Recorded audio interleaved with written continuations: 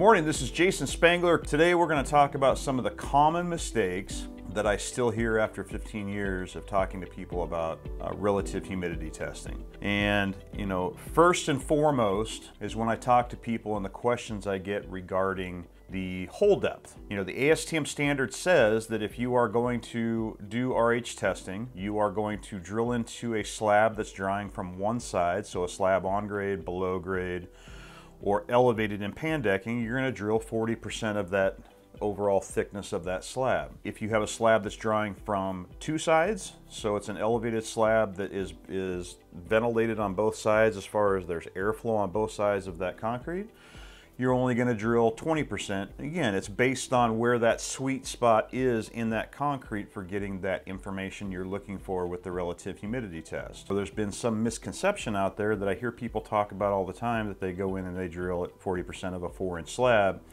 They really don't take any necessary steps to be able to try to find out how thick that slab is. Again, that's kind of an issue all in of its own.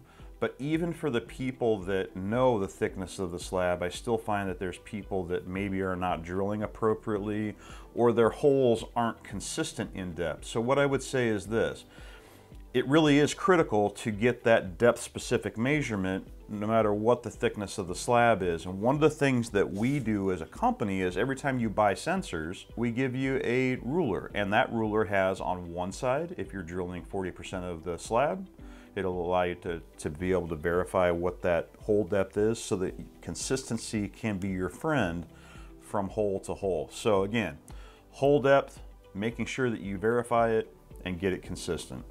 Number two is the number of tests that people are doing. Everybody has a rhyme or reason to why they do the quantity of tests that they do, but if you're really trying to have the documentation to be able to justify or to defend your installation practices if there is a problem later, you really do need to be following the ASTM standard. And that ASTM F2170 standard will say you need to have 3 tests for the first 1,000 square feet and 1 test for every 1,000 square feet after that. By shortchanging it, you're not seeing any variances that you may find from truckload to truckload of concrete, or areas that maybe were enclosed later than others that might be wetter in respective to other areas of that building. Number 3 is the type of information and the quantity of information that people document. I will get questions, or I'll get phone calls all the time. People will say, hey, I have an RH of 85%, such and such has happened, now it's at 92%, what's going on? Why is it going up? It's been 2 extra weeks and it's actually up. And it's amazing to talk to people to help them try to understand that there's more to this equation than just the relative humidity that you're getting in the concrete. There's also temperature that you need to be documenting. Because at the end of the day, with relative humidity, you're testing humidity in the concrete relative to temperature. And so when people will give me information about relative humidity and they're questioning it, a lot of times I will sit there and have to ask them, what was the temperature in the concrete?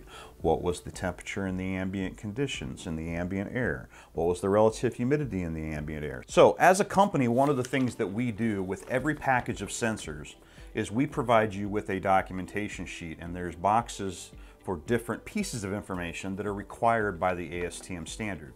Now again, keep in mind that with our L6 system, you have the ability to use Bluetooth and an app to be able to do this documentation and automate that process. But if you choose to do it manually, we provide this with every box of sensors. Again, it's going to be the fact that you need to really have the information of general idea of where those sensors were placed. Some people will do it on this piece of paper. Some people will do it on a shrunk down floor map that they use to differentiate what types of flooring materials are going to be installed.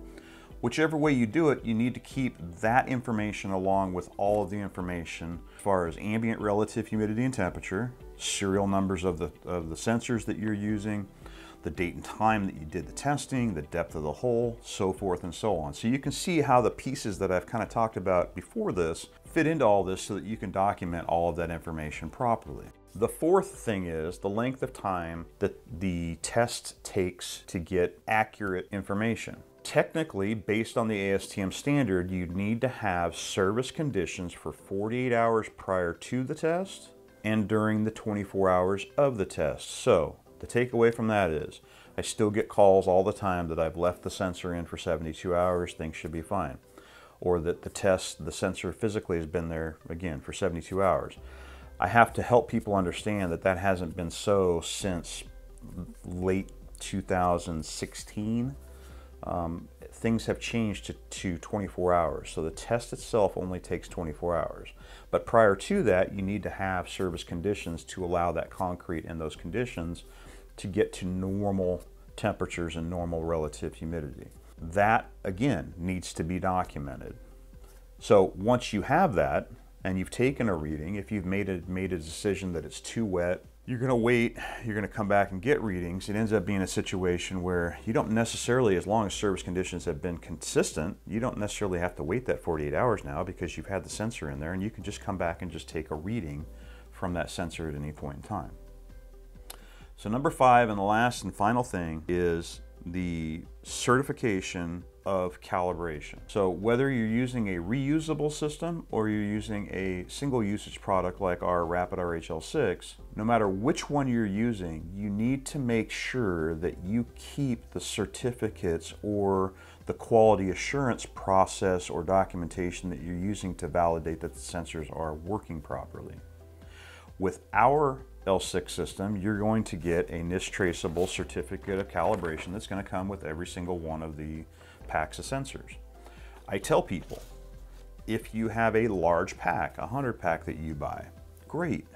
Keep this original with that 100 pack, however you have it, however you're actually going through and dispersing those sensors out, and make sure you're taking copies of this original and putting them in the job files to go along with your documentation, whether it's manual or a physical report that's generated with, say, our Datamaster L6 app.